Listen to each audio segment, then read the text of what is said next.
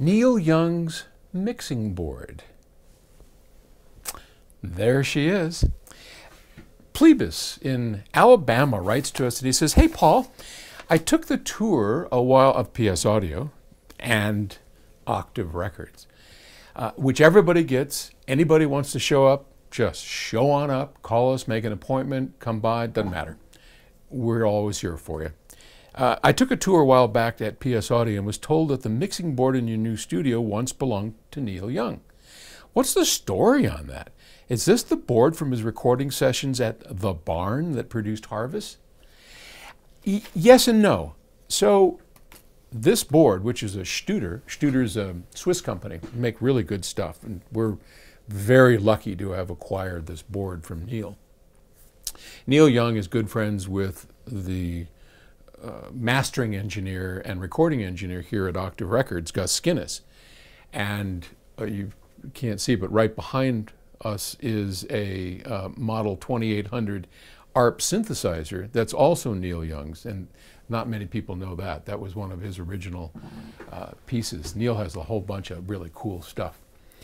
This was Neil's personal board. This is the one that during the Harvest and all of those recordings that was in his personal studio. This is where Neil would work out his tracks, but it's not the actual board that recorded most of those.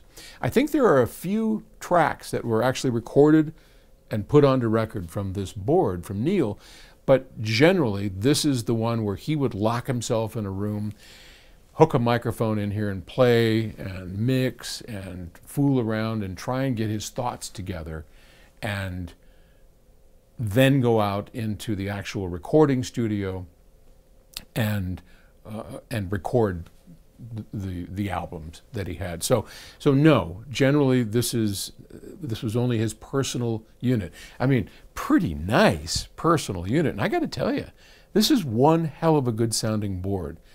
I really love the way things sound here. And what we do at Octave Records, which is kind of cool, is we'll record everything in DSD. We then run it through this analog board, do the mix on it, and put it back onto DSD. And then for a final proof, we take it over to the IRS-5 room, Music Room 2 at PS Audio, and give it a final listen, maybe give it a final tweak, a change. We never use the EQ in here.